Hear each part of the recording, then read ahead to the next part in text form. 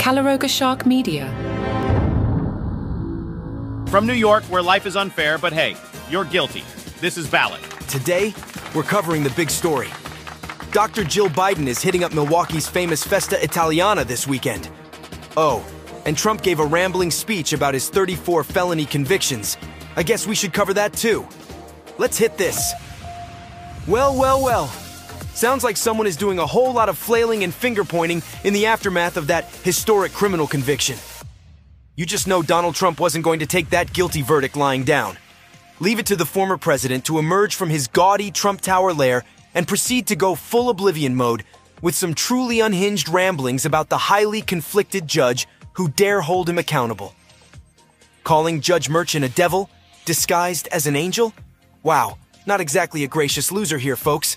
But of course, no Trump conniption fit would be complete without lobbing some unsubstantiated accusations at the supposed puppet masters really pulling the strings. Biden and his people.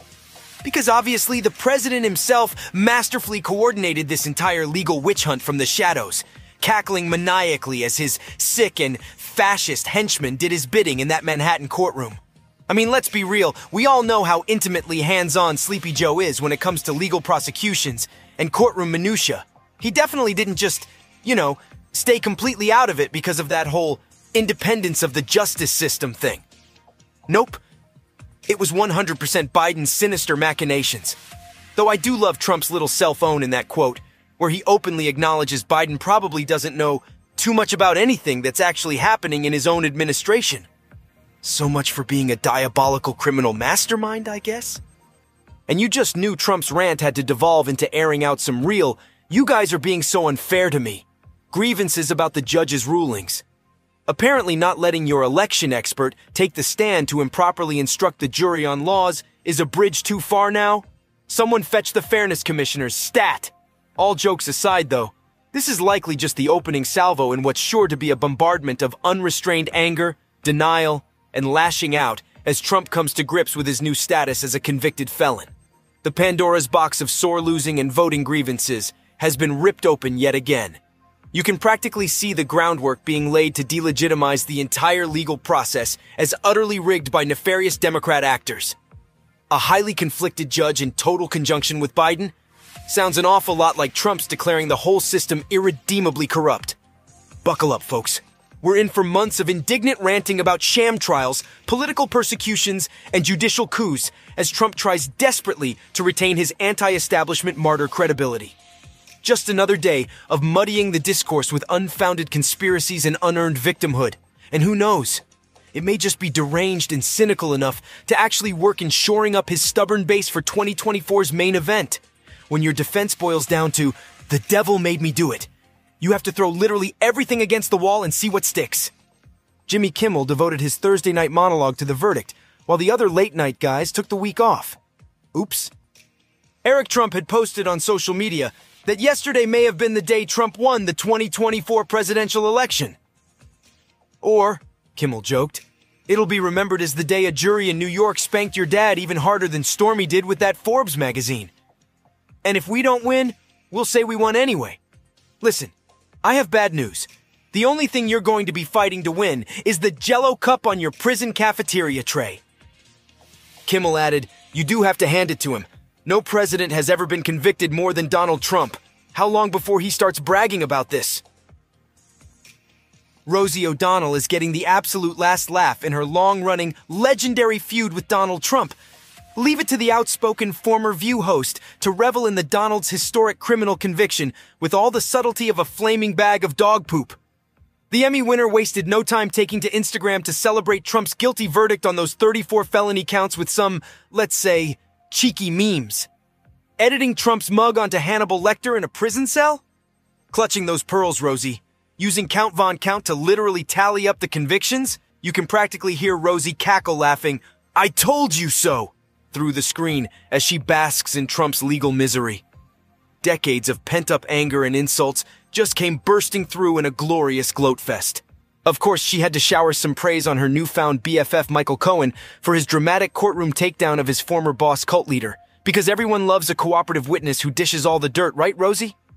In a shocking turn of events, even renowned Trump critic Robert De Niro got a shout-out from O'Donnell, who clearly appreciated the actor's foul-mouthed rants against the former president. Nothing says "we are the resistance" quite like an A-list celebrity calling Trump an awful, hateful, mean-spirited, vicious thing. But let's be honest, none of this is really about Cohen's redemption arc or De Niro's grandstanding. This is Rosie's ultimate screw you to the man who tormented her for over 15 years with his trademark misogynistic insults and body-shaming vitriol. Of course, knowing Trump's camp, they're probably already working on some juvenile clapback nicknaming Rosie something even more repugnant, like Kimmel O'Donnell, the hugest, most disgusting slob in television. Mature stuff, as always. Every day do I not tell you how portions of this program were created with the help of AI? I had nothing to do with putting the word Kimmel in the script, but I do get paid well to read it.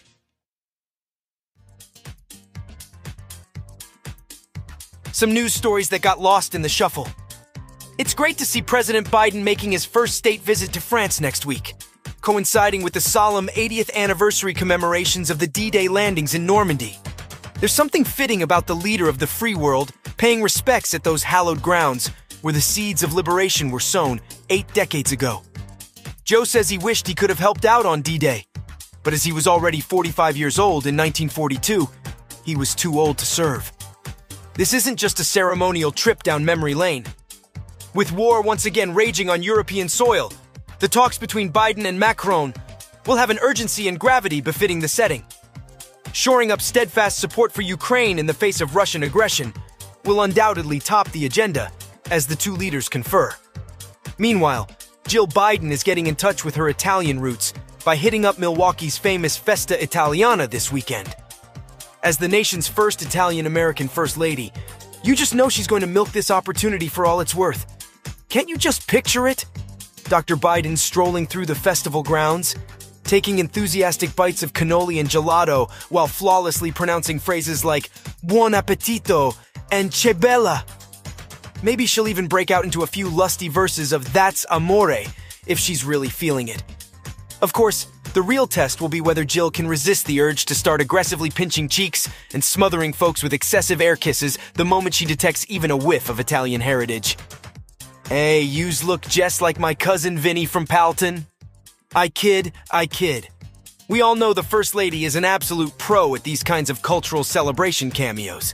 You can bet she'll deftly strike that balance of embracing the old country vibes while not delving too deeply into played-out stereotypes. A little Sinatra on the portable speaker maybe, but no forget-about-it Jersey accents, capiche? Still, you do have to wonder if Jill's team fed her some grade-A Italian grandma content to really sell the authenticity angle in her remarks. Listen, kids, when I was a little bambina, my nana used to pinch my cheeks so hard while hollering about the gravy being cold. Those were the days. Honestly, though, good for Dr. B getting out there and repping her roots.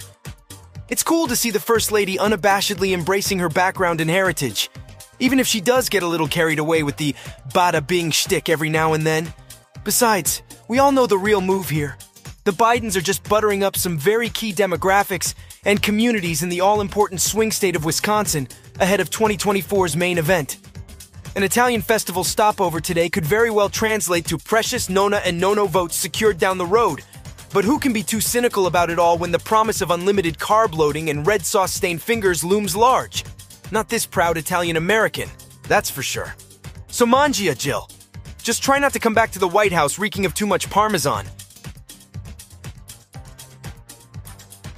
Maybe tomorrow I can finally get to the now-buried news story about Trump allegedly using the N-word.